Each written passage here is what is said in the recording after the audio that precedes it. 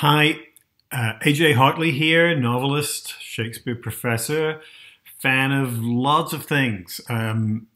Many of them Japanese music related, but today I'm going to be doing something a little bit different.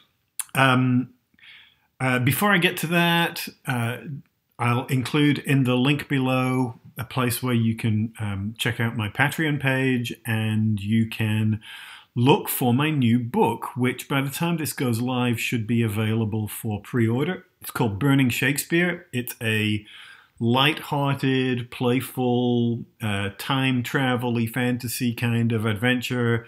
If you like Terry Pratchett and Neil Gaiman, this should appeal to you. It's about a guy who sells his soul to go back in time and wipe the works of Shakespeare from history. So it's a fun little romp. Now, today, what I'm going to do, totally different. I'm sure some of you know, for a number of years now, I have been working with Tom DeLonge of ex-Blink-182, Angels and Airwaves, Boxcar Racer, and he and I have been working together on a series of books, a couple of series, Cathedrals of Glass and Secret Machines books. And for various reasons, lately I've been thinking a lot about creativity and how we find what we are going to produce as artists and how we find the energy and the drive to continue to produce in difficult times. So I thought I would ask Tom what he thought. So here it is. I hope you like it. Thanks.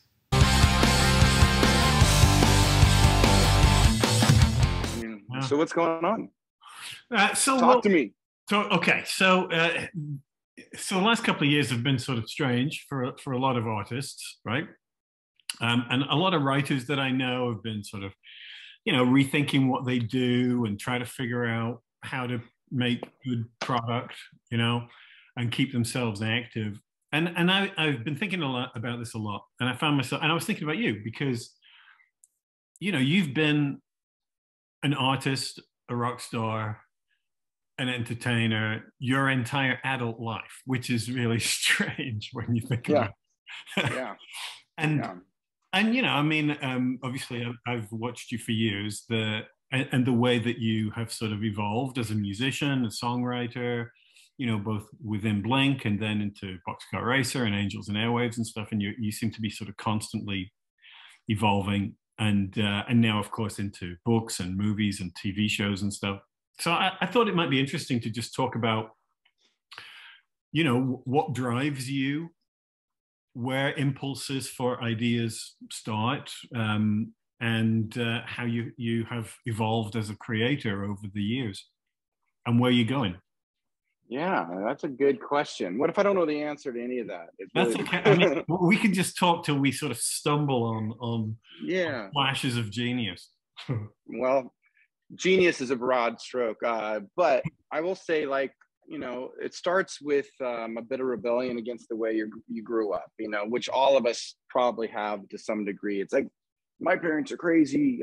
I wish they would have done it this way, or all my friends had perfect households and mine was boring and weird. But I think you got to have that rebellion to be better than the life that you had. And for me, I had a pretty rough life. I grew up around a lot of tough kids and grew up. I got kicked out of school, a lot of abuse in my family. I was chasing around with a belt, and can you imagine hitting kids now? You go to prison, but back then it's like the dean of the school had a paddle. When I was in third grade, it's like, well, who the fuck is this guy that gets to hit me? I'm pretty sure my mom will kill you, but only because she wants to be the one hitting me. I don't know. It's just funny, but you kind of get out of home life, and what I found is I felt better when I expressed myself. I felt an identity, I felt a drive, and so that was the only good thing in my life. So I stuck to that, and by sheer luck and obsession and not wanting to fall back into a life that I had, I took every little piece of success that I might have got. Sometimes it was one person at a show that said something cool, but you hold on to that and you use it as fuel. And then I think for me, the biggest change though, honestly, to have a career in the arts, You know, you got to be fearless. Like, Mm. I remember with Blink, I felt lucky. Like, being good is a subjective thing. It's like, you know, we like their music, we don't like their music. So you can't really hold on to this idea that you're good, you know, because to me, there's always so many people that probably hate you for no reason at all. So it's like, you can't sit there and kind of go, but I'm so good at what I do because I sold some records. We all see like the one giant song come, and then we never hear that band again, or a giant movie and never see that actor again. You know, so I was very hyper aware that we have to continuously, you know, try to progress as an artist. And what that means for me was always like, how do I understand what people don't like about me and weed out the ones that I go, oh, I don't give a fuck about, you know, they hate the fact that I wear hats. Okay, who cares about that? You know, but if someone else says all their songs sound the same, you know, that's like, for me, is like, okay, why does that sound that way to you? Is it a punk rock thing? Is it a like you listen to hip hop, so of course, you know, or do you listen to really cool music and you like a little bit of everything and you feel that way about us? And so then I kind of go, okay, how, if that's something that I feel, then my version of progressing in that instance would be like, well, let me study something that has the same attributes as my art that I haven't really learned a lot about. So I grew up with Southern California punk rock music, but have I really dove into the Who? You know, have I really listened to like what they do and how they did it? And I know the hit songs, but you know, have I really done a deep dive on the Police? You know, like that kind of thing. And so that way, you know, it forces me to learn from others in a way that's consistent with the art that I want to do, but it's also progressing and hitting people that don't like what I do, but learning from that, and being fearless about it. But then there's one caveat here, like the only way art works, period, in my opinion, and I think this is true throughout whole time I could think, is that if you're not passionate about your art, if you're chasing money, if you're chasing what's popular, it's not going to be good. Now you can, so I think there's like there's something here that I think is actually kind of important. Like a lot of times you might be passionate about like, hey, I really want to play punk rock music. And then all of a sudden, like electronic music gets super popular.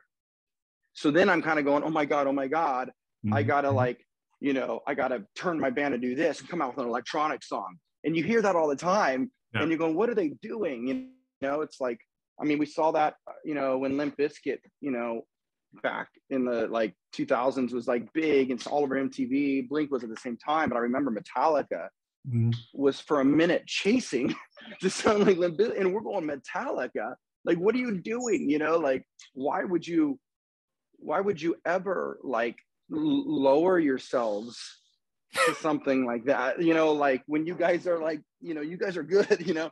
And so I think what's more important is like when you want to stay modern and you want to be progressive and something else is happening and your art feels antiquated, it's not to change, it's to find what you like about that and see how it can like influence you versus just doing it. So it's much better. Yeah, go ahead. But you make it sound like this is quite sort of conscious and deliberate and intellectual. Is it like an actual choice? You sit down and you figure it out, or is it just something you absorb organically and you evolve? You know, I have always been a huge fan at not reinventing the wheel, but coming out with like a much sexier wheel, a streamlined wheel. Like, you know, it's kind of like, hey, we got this like, yeah, we got this really cool long cable and it has electricity that goes through it. And then later on, someone's like, what if the cable was like made out of glass, like a fiber optic cable? So it's still a cable, but it's just kind of a lot better, you know? Yeah. It's like, that's kind of how I've always do it. So I do this kind of a very rational kind of approach, like you said, like it's kind of like I'm decoding things. But for me, it's almost like, how do I not just put out the electronic song, but how do I add electronics to what I'm doing? And does that feel like it still hits my passion and is it authentic? Because you got to, the first person that should notice if your art is chasing something is you. If you don't know that, then that's a taste issue and you should figure it out quick, you know, in my opinion. And I try really hard to make sure I'm not abandoning on anything that I do who I am as a person. And even on Secret Machines, like the stuff you and I worked on together, you know, it's funny. It's like, where's the dick jokes? Where's the skateboarders and stuff, you know? But it's still, as anyone knows me as you do, it's like Fig Machines is very me, you know? Mm-hmm. So I don't mind taking a left turn in my career with something like that because I feel it in my bones. Yeah. But if it's like, you know, if Dune came out and it's super popular, am I going to go try to put out a movie right now that's like essentially the exact same thing, except it's not a desert planet, it's a water planet, and they're mining the oceans or I know whatever. Like, you don't want to copy stuff, you know. Yeah. But you might look at it and kind of go, but what's cool about it is that it's a complex story about, you know, in different cultures interacting with each other over a resource that really makes you choose morality over commerce. You know, it's like you can find something in there that go that that's a storyline that has attributes that can really work well. And then I would sit there and go, and how do I apply it to a skateboarder and punk rock and dick jokes? You know, how do I make it epic? No, so I mean, obviously, you know, over the last, how long have we been doing this? 7 years, 8 years or something? Who's counting, AJ? Who's counting? Some of the readers are counting. Yeah, that is true. They are. You obviously have a very sort of both a visual sensibility and a narrative sensibility. So sometimes it seems to me like it's almost surprising to me that you got your start as a musician. Do you think when you're writing songs, do you think in terms of story? Do you think in terms of images? I think in terms of images. Like I write a lot of songs in my head, like, which is weird because all the riffs and all the different elements, I can picture them as Tetris blocks, you know. And the basic way of describing that is like, you know, if you have a bass guitar, it's like this low shape, and then you have a guitar thing that's like a higher pitch shape. The vocals might fit here as long as those things aren't in the way. So you carve out the middle, then you add some sprinkly things up here, and I can picture those Tetris blocks and go, okay, that's a song, you know. But does that shape come before the lyric, before yeah. Yeah. And it's not until I get moved by the emotion of the music, then I kind of go, okay. So then I move to vowel sounds, which is still shapes that fit. Yeah. And then I move to a couple words.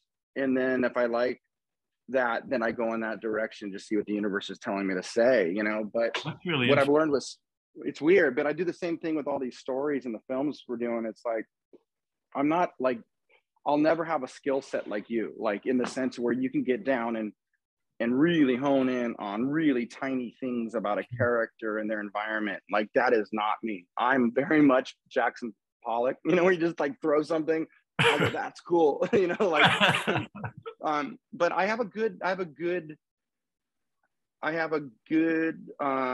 think I have a good skill set for feeling like, the entertainment value in something, as far as like that I feel very confident, I think is really cool and really interesting and has its own shape and color. And so I really love doing that with people like yourself, where you hold the skill set where you can get down and write the novel. But I love kind of blurring my eyes, stepping back with you and kind of going, where's the ups and downs, the peaks, the valleys, where's the twist? Then I look at, like, you know, our big set pieces and go, you know, this is in the mountains and this one's up in the sky and this one's in a city. And I kind of go, whoa, this is cool. We have scope. It's interesting. We have twists. So I'm really good at that upper level, which is more of a producerial role. Yeah. You know, and that applies really well for film. You know, it's really a lot for me to get down and do so much typing. You know, like I worked on the Monsters of California script for quite a long time. And I'm working on another one right now that I'm writing. And it's a lot for a guy like me to sit down and really hone in, especially on scripts. As you know, they're so technical. So everything that's in your head can't be said. Driven. It's so weird. It's like, there's so much in my head about this character, but none of it applies in a script. It's like, well, when he was a kid, something happened to him and he's pissed, you know. Well, you don't put that in there. It doesn't matter, you know, unless you want to show it somehow. Or well, no, I just need people to know it because I don't want to spend time on it. Well, they don't know it, you know. So that kind of technicality I always find fascinating, how it's different from writing a book. But it seems like that sort of very sort of macro, that 30,000 foot view, and then building it in bits is actually quite similar to what you were doing as a musician. So the overall creative impulse is actually quite similar, but you're working in radically different genres. Is that true? Is that fair? It's totally true, and it's kind of like it. I really believe a good artist can find their way on any medium. For me, it's like music. A lot of what I got into with Angels and Airwaves, because we started dabbling with it a little bit on Blink, was like being able to create some type of dramatic intro on a song. The way a song starts, the way it builds, the way huge guitars come in and out and the lights flash and then everything hits and it's a crescendo. That's no different than a movie. It's like your opening scene of a movie is the same thing. It's how do you catch someone off guard? What is poking at their ear? With a movie, it's like what's poking at in their eyes and their ears, and you just slowly bring them in. And although it's a lot more complex, expensive, and technical, but it really is the same thing. Like that's more like, but so is recording a song. I mean, I spent 3 years on this last Angels record, like off and on for 3 years.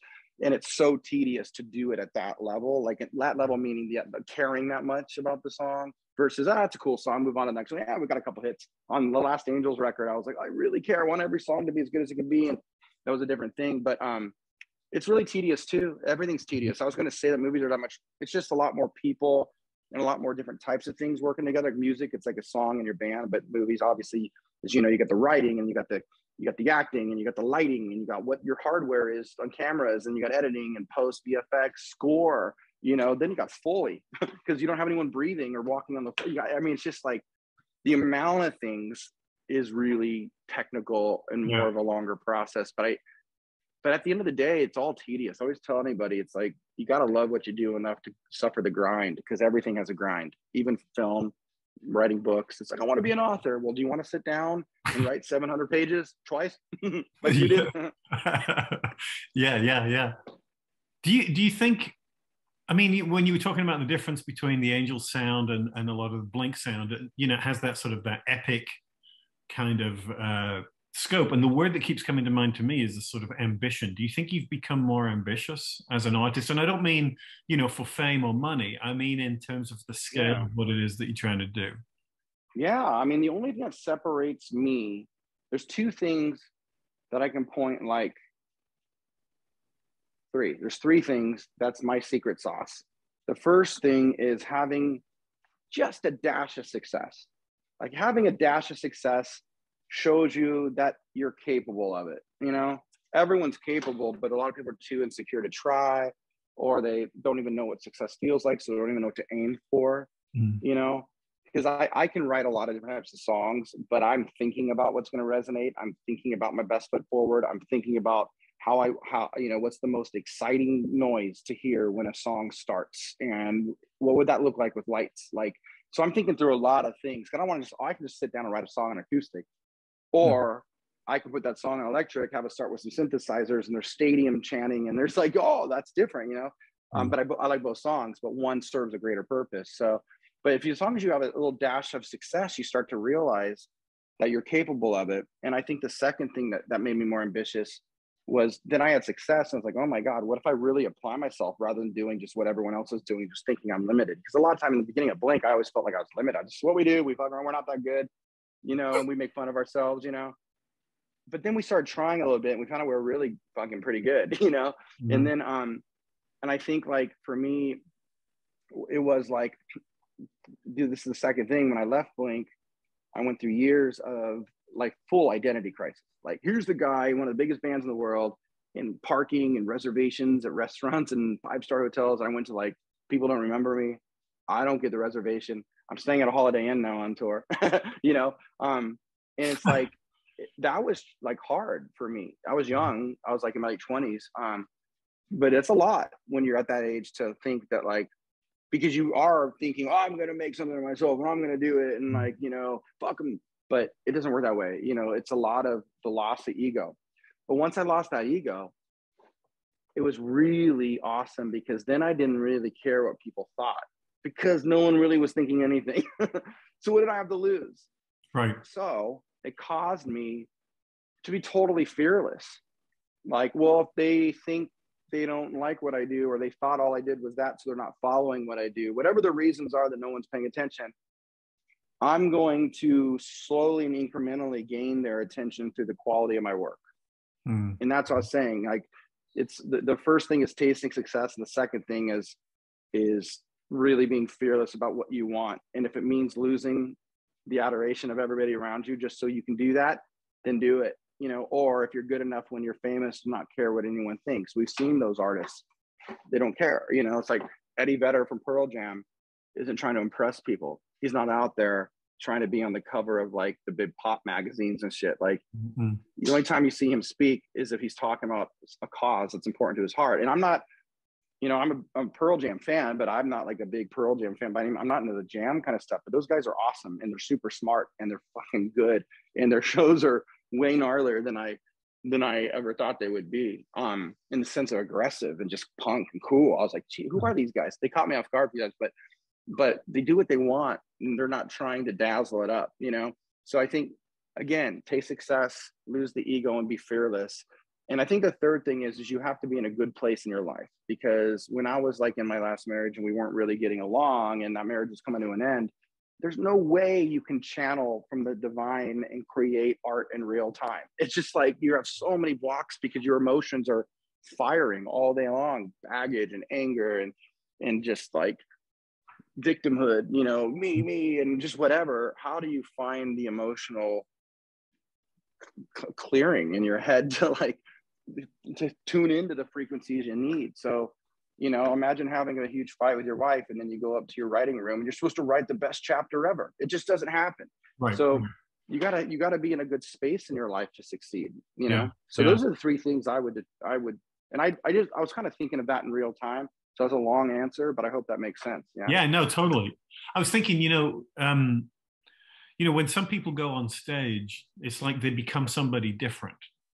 There's a persona, just in terms of what you were just saying about, what's going on in your personal life and stuff like that. Is performing live for you like that, or do you still feel like you're Tom? I'm very much me now. For a while I wasn't. So when Angels first started, I remember being just so angry and just so upset that I remember that I wanted to be taken seriously as an artist. So I go so far to one side, and I wasn't totally myself because of rebelling against what I think people thought of me and wanted me to be. You're the funny guy, dick jokes, run around, do whatever. No, I'm a serious artist, But then now when I look back, I go, whoa, is that guy insecure? Whoa, is that guy not know who he was? Whoa, is he searching? It was funny. Then we did all the Secret Machine stuff. And again, people thought I was totally nuts, got involved with all these government people. And then when that started coming out, like the enormous credibility that came where, wait, is he not crazy? Wait, maybe he's not the dumb one, And so then I felt really good about myself because I did something and started something I really think is going to change the world, and it already is, and that gave me like a tremendous like confidence in my soul that if people don't understand my reasons for leaving the band in the first place, and they don't understand my reasons for getting into like weird UFO shit, or understand my reasons of working with the government, but now they're starting to understand that I do what I want, I follow what I believe in, and I'm not an idiot. I'm pretty savvy, and even though I say crazy things and I fuck around a lot, but so that little confidence, which is, it's not that I'm trying to be like, okay, now all of a sudden I care about what people think of me. It just kind of came on its own. And so what happened is when I went back and did Angels and Airwaves on stage for the first time, but not this one even the one we just did too, but it was really bad like a couple of years ago when I did our first tour, a year and a half ago, whatever. I went back to become the more complete version of myself. I wasn't Mr. Serious guy on stage. I was like kind of half and half, and a lot of dick jokes and a lot of stupid shit. I remember feeling like, this is me. This is why I work with AJ on a book called Secret Machines. But this is also why I'm on stage and saying funny jokes about the first time I tried to kiss a girl and it went horribly wrong or something, And right.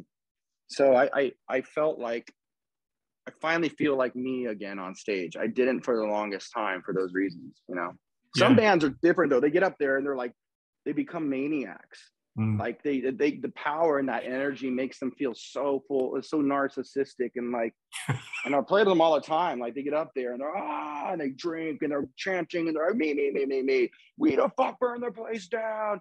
And then like everyone breaks everything, and then the crowds leave and the cops are there, and that guy's there like sweeping up after the show. I'm sorry, I don't know what I said. I've been that guy. One time I had to stay after because I told all the kids, like thousands of kids, to throw snowballs and shit. Well, they threw him at the stage, and so I felt so bad because we're on the Warped Tour, and I knew everyone there. I was like sweeping up everything afterwards, and it wasn't very full. It wasn't very punk, you know. Yeah, so I don't know. That's great.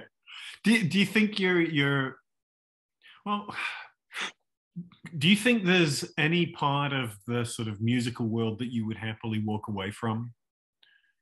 Or do you think you will always be a singer, a songwriter, and a performer? Is that, when I announced that I said on Twitter, I'm going to do an interview with Tom. And a couple of people said, well, you're going to talk about aliens? And I said, well, we're going to talk about being creative. And they're like, well, we just want you to talk about aliens. And I thought, I wondered, what do you think about that?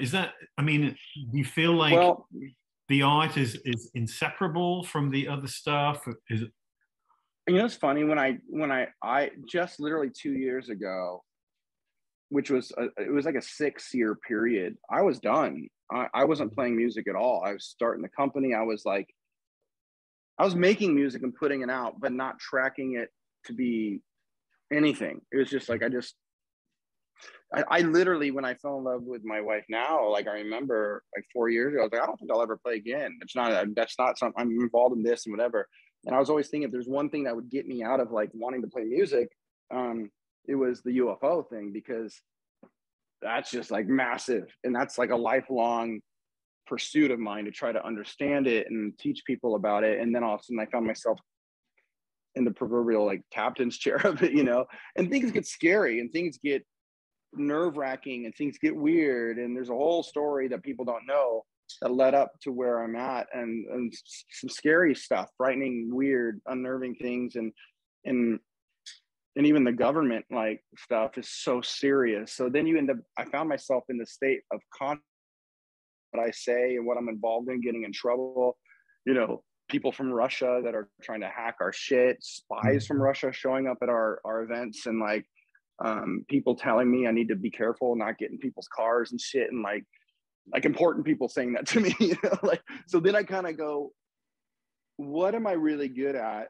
and where am I best used in this situation with this subject? And kind of found it's after we got it all to come out and I made my first movie, I kind of realized I think I'm pretty fucking good at the storytelling around this stuff, and that's where I should do it. Like, I shouldn't be focusing on being over in DC and meeting people anymore. Like that stuff's doing its job. I don't hold any weight over there anyways.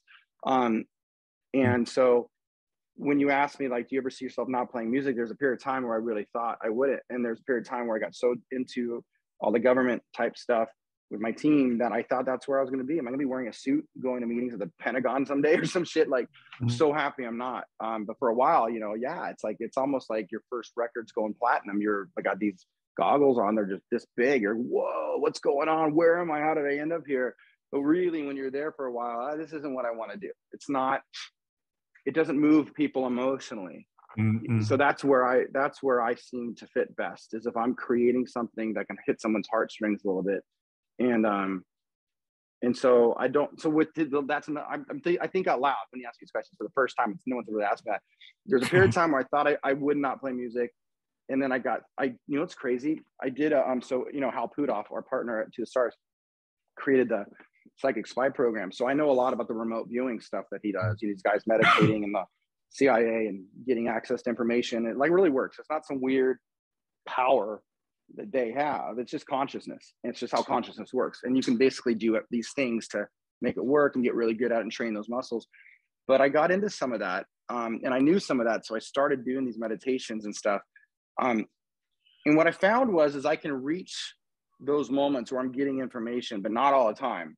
It can't be for an ego-driven purpose. You can't be like, I really want money and I want to be a famous rock star. Tell me how. It's not going to work. Or it might work, but it'll be dark. It'll like make you like, you got to be on cocaine, and you got, who knows what it'll say. I don't know. But I also found that when I'm being really honest and really like genuinely like open heart, like I don't know what to do. It's what people get in those religious states where they just ask God. You're at your lowest point, just pray and ask God. It's exactly the same thing. It's just meditate and ask divine. It doesn't matter what you call it. It's just how we're built. And they figured that out, the CIA, and they weaponized it to a degree or something. I don't know. But I started getting good at this. But it only happened like 3 out of 10 times, you know, where I can get into a deep enough thing. But I remember one of the few times when I got into this meditation, I asked questions, and I was asking like what I should do with my career. I was like, okay, I just got out of this divorce. I really need my family to heal. My kids are a mess. This is really, really difficult. I've been alone for like a year at this new rental, just didn't even know how to get back on my feet. And I go, what do I do for my career? What am I supposed to do with To the Stars and with, you know, music? And I mean, where do I go? I don't even know, you know? And I remember it showed me, the way it worked with me is I'd get an image in my head because my eyes are closed. My heart's like barely beating. And if you're super, super calm and you're not listening to anything, I get an image and you focus on it, let that image morph. Don't define it, because you might see something yellow. Oh, fire hydrant. It's, oh no, it's a school bus, motherfucker. Like, let it alone. Leave that image. Let it. So I'm watching this image and it showed me a musical note, like a note you would see on the page. And I was just staring, oh, what's this? And then instantly I get this voice in my head. It's a sentence and it says, go back and play music and all else will follow. That's all it said. It didn't tell me what to do. It's just like, you have to play music. And I really trusted that because it's a visceral thing when this happens. Now, it doesn't happen all the time. I try to do that. I'm trying to go, what do I do? And it might show you like a bird and then nothing. But this, like, I've had like 4 of these moments where it literally seemed like someone was beaming a voice into my head, but it takes a lot to get there. But it's so real. It's crazy. It's just, I wish I knew how to operate from that kind of frequency all the time. And that's what they say, like, monks can walk around in that meditative state. So they're just channeling a big, huge bandwidth fiber optic cable, you know, with their mind and their soul. And we're all operating on like dial up, you know? It's interesting. I mean, when you first said to the people around you, the people you work with, you know, I want to do some books, people must have thought you'd lost your mind. Oh yeah, because I didn't know how to. I get all excited and I say stupid shit. I don't really read about what I say. I'll put out 15 books. Well, we did, but it sounds retarded to like say that, like, oh, you know, like, I'm gonna sit down. I didn't, you know. So I get people. Everything I've done, people think I'm crazy. I'm starting to think it's kind of funny, and you know, at this point, but yeah, because even to me, like, a novel is like, it's scary. Like, I'm not an author like you, you know, like, I have an idea of what could be cool and how it could work in the way I feel things, but I still didn't. It's not like Secret Machines was all in my head, you know. We spent 6 months planning out just what it is, and you came up with the architecture based off our conversations, and it's just fucking brilliant, you know, just the way the chapters work and all that kind of stuff. And so yeah, like, people thought I was nuts, and I was, but I was fearless and I believed in it, and it was authentic. So I will do it, you know. I jump all the way in. I don't just dip my toe in the bath. I'm like head first, you know, even if it's 2 feet deep. Absolutely. Are you afraid of stagnation? Yeah. Isn't that fucking purgatory for an artist? Yeah. Imagine if every day you just stare at your fucking keyboard, but you don't actually type on it, you know, but you have all these things in your head. The idea of not being able to create is a real scary thing for me. Or to have to keep creating the same thing. Can't do that. Like, that was a problem with Blink back in the day, where I had a huge fear of, like, if I just play the same songs every night, people are only celebrating what I did, which then in effect makes me feel like I have nothing to offer. So then I'm just kind of a monkey up here dancing, playing the same songs. So I have to be in a situation where I feel super creative and I can apply myself. That's really all I care about. I don't care about the fame and the money part. I mean, obviously I want to have like a nice house, or I want to be able to go on vacation. That'd be awesome. I'll work hard enough to like live comfortably, but you know, I'm not going to work hard enough to be a billionaire. You know, I'm not going to work hard enough so I can have people cheering at me every night. It's a rush. But honestly, like, if I do a piece of art that I'm proud of, I'm watching it or listening to it on my own late at night, where I might get a tear in my eye and I'm smoking pot or something, and I'm like, this is rad. I did this. Are you kidding me? I was a part of this. You know, that's the extent of why I do things, because then I feel it the way someone else could potentially feel it. And that's what really gets me excited. Yeah. So you don't necessarily feel the pressure of the fan base or whatever pushing you towards certain kind of things and away from other kinds of things. I see it and I understand it, but it doesn't change it, because I've really gotten through, like, after like the breakup of the band back in the day and the breakup of my last marriage and stuff, you know, I've got those like that scar tissue from life experience. Mm. I'd like be a really good grandfather right now, you know, I'd be a really good grandpa. I would be like, I know everything. I'm going to tell you how it was, how it works, you know? So I just know at this point, it's a really visceral knowing that happiness has nothing to do with fame or money. Happiness has nothing to do with what people expect of you or how much you can wow them with what your capabilities. Happiness has to do with you creating something that affects other people in a positive way. And that could be a coffee shop. It could be just a book club on your street, or it could be a movie or a book, a song. It could be a friendship.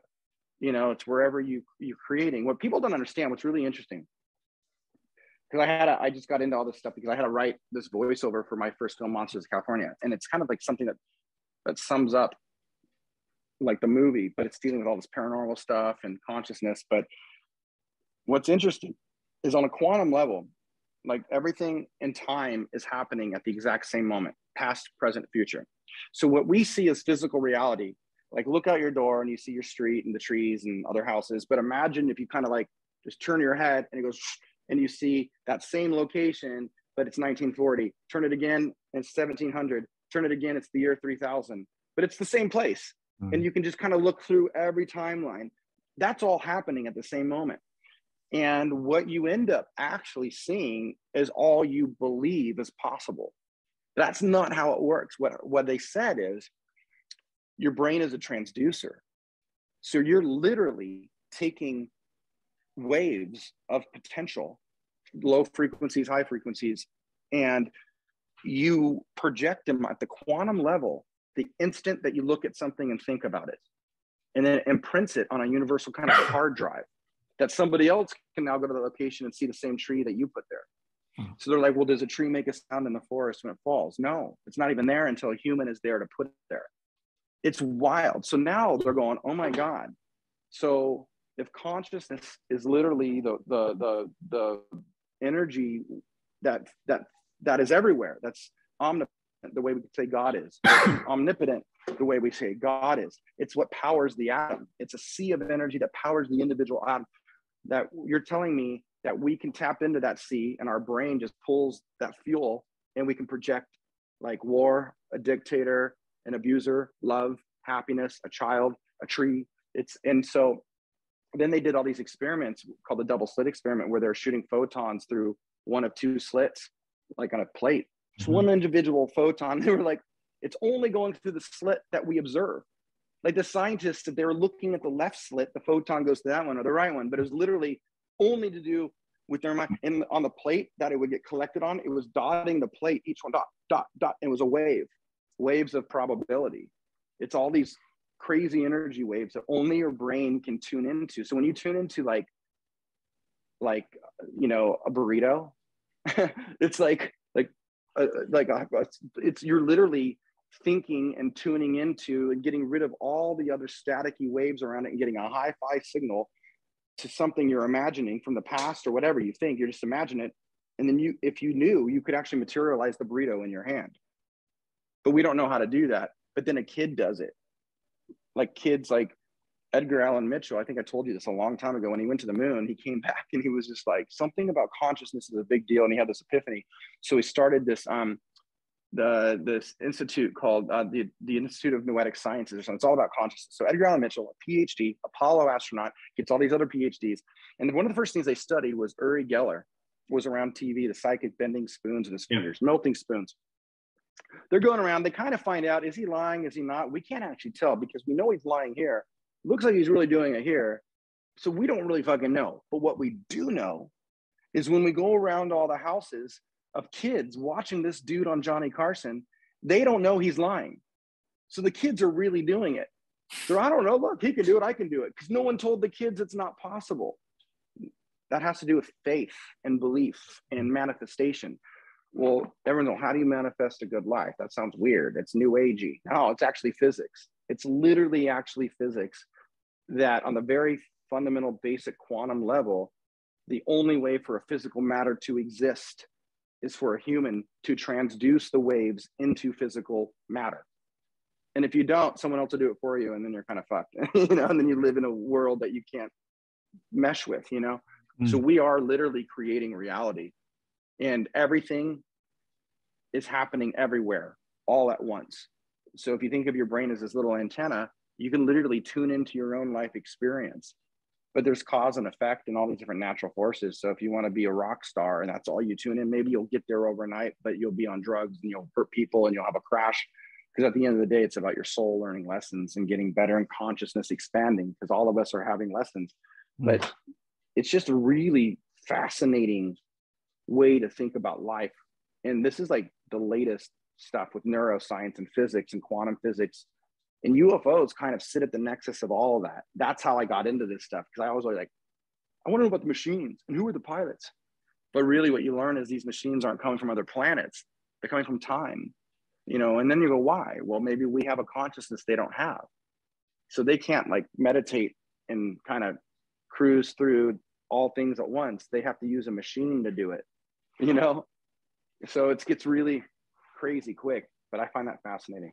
So, I mean, obviously you want to talk about stuff like this through your art. Has it changed the way you approach art and creativity in general?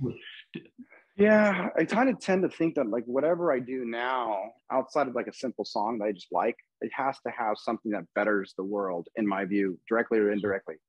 So even if we did a movie that's like sci-fi and super fun and not connected to UFOs or not connected to anything that I can directly say like, whoa, you know, like it's just more like there's something in it that's teaching you about yourself, even if it's, my mom used to say, like, you scratch your nose, you reach around your head to scratch your nose, you know, it's like without people knowing, you go around the back door and then they learn something.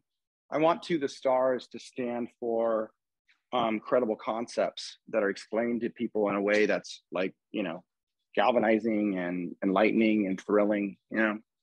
And when you say credible concepts, you mean that sort of emotionally as well as like in terms of physics or politics? Yeah, science, like informed science fiction. It's like, it's, you know, I was always a fan of like Jurassic Park, because it's like, oh, they could probably do that. You know, fucking around with DNA, who knows, you know? But then you watch something like Independence Day and it's just dumb, you know. Well, what's the difference? If someone took some time, you know, and they mixed like good information with like a really good artist, Spielberg or something, you know. And I really want us to try to follow in that path where we can show people a future that's possible, even if it's bumpy, you know. Where do you think you're going? I mean, or where do you think the music industry is going? Where do you think where will you be 5, 10 years from now? Well, everyone asks me if I'm going to space. I'm like, I'm not doing it until we have an electrogravitic magnetic engine. I don't know if I'm going to launch into space like these other dudes, so I won't be there. Okay. But I think like where my goal is with To the Stars is very simple, is that we will have all the resources in the world to make these gigantic works of art that people will learn from and can help bring people up to speed as to who we are and why we're here and where we're going and all that kind of stuff. But also within that institution, for the first time, have the capital and resources to follow and study all of these paranormal things that are indirectly or directly tied to consciousness. Because like what we think is a ghost or some kind of demonic gamesmanship, you know, that people have in their house late at night and objects are moving and they're hearing voices, and sometimes they get codes, and sometimes they're following down rabbit holes, their whole life spins out of, you know, they're chasing something, it's fucking with them. And like all of that ties in together as far as what's swimming around us in time, in different frequencies, but also in consciousness, in the sense of what we can pull from and manifest. And I think what we're going to figure out is that consciousness is kind of like the missing math that plugs into, like, you know, electricity and magnetism and gravity and all these things that we're like, we have these fundamental understandings of these big pieces of science, of the sciences, but none of them connect together totally perfectly. And I kind of feel like once metaphysics and physics come together, it's going to be like, oh shit, consciousness was like the missing piece. And so I'm after like getting all the best guys from the Department of Defense, the DARPAs and the Lockheed Martins and the Northrops and Raytheon and all that kind of stuff, put them all at one table, have their security clearances be active still, and build a system that can really understand and study all these events and deploy teams with, you know, for an accelerated understanding of what these things are doing, how they're affecting the world, but also build hardware, like really expensive hardware. Do we get in, you know, do we aim on contact? You know, do we build a neutrino accelerator down the road? You know, it's like, well, if I ran Warner Brothers and I was worth 20, 30 billion, I would have 150 million bucks, go to a neutrino accelerator and see if we can find modulated signals with using neutrinos and talk to somebody that's sitting in a different frequency. Don't ask me how I know that. I just guessed all that on my own. But maybe I'm really smart and just thought of that out of nowhere. I'm going to do this at some point. So my goal is like, we have a company that's actively sending out our own operations teams with government level scientists, engineers, and operators, custom hardware, and handling all of that for the world, and then communicating it through big movies and then documentaries and novels and all that stuff. I've been out the same thing this whole time, but it wasn't until this year that I feel like we're actually like kind of there. You know, I call you up like every 3 months. Okay, we got to do this movie. And then all of a sudden you're like, where'd you go? I'm like, dude, shit's changing so fast. I'm so close. Just bear with me. But the past 3 years with COVID and everything has just been a monster. It really hurt the company and everybody else's lives too.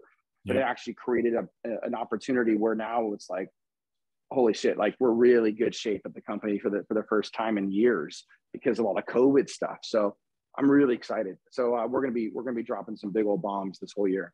So can you give us any sort of teasers about what is on the horizon, or is that secret?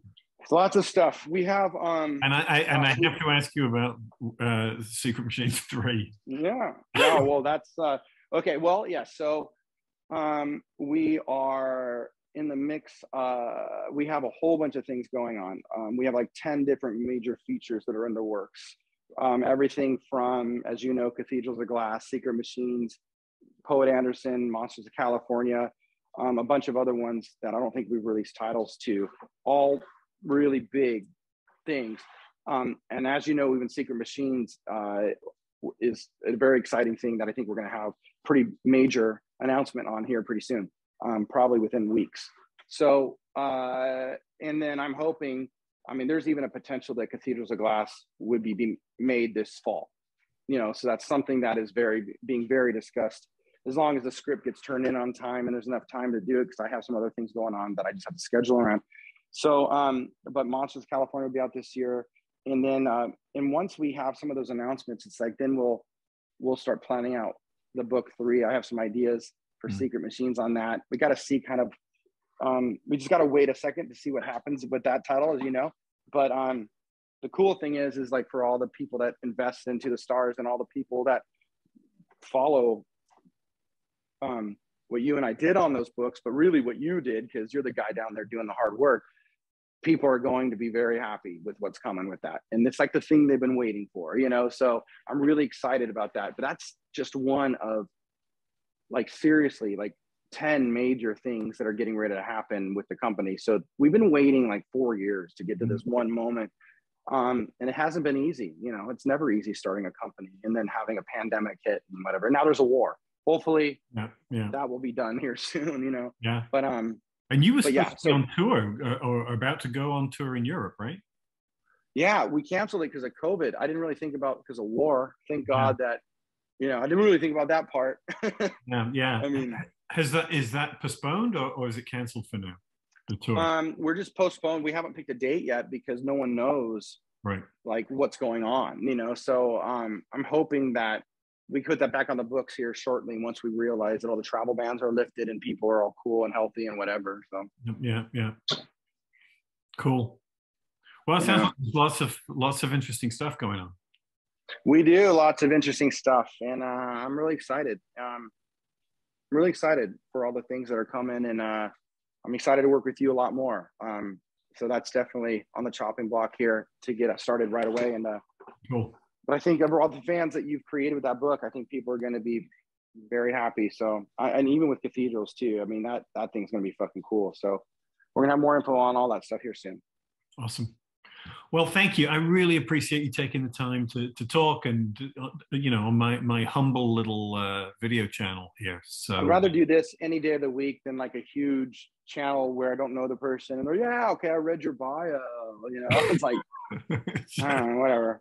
I don't do this for the recognition. I do it to like, keep your eyes off money and keep your eyes off fame, keep your eyes off adoration, and just try to do things with love in your heart. You'll get to where you need to go. It's hard sometimes though, because you'll see shit happen. You're like, oh, why did that happen? God, that's horrible. I could have done better than that. Why did they make $100 million movie that's about like apples? Like we got to do spaceships or something, but whatever. Yeah. That's Keep awesome. eyes on the ball. Yeah. Thanks, AJ. All right, man. Thank you. And that's it. If this is your first time coming to my channel, please like, comment, subscribe, and check out my books, and check out my Patreon page, and hopefully you'll come back sometime and I'll have something else which might interest you. All right. Cheers. Thanks very much. Till next time.